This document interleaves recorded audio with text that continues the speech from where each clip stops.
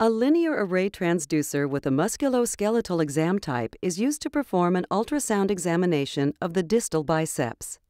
The patient is placed in a supine position with the elbow extended and the forearm maximally supinated. The transducer is placed over the proximal forearm in a longitudinal fashion with the orientation marker directed toward the patient's head. The distal biceps tendon appears as a hyperechoic fibrillar patterned structure overlying the hypoechoic striated brachialis muscle.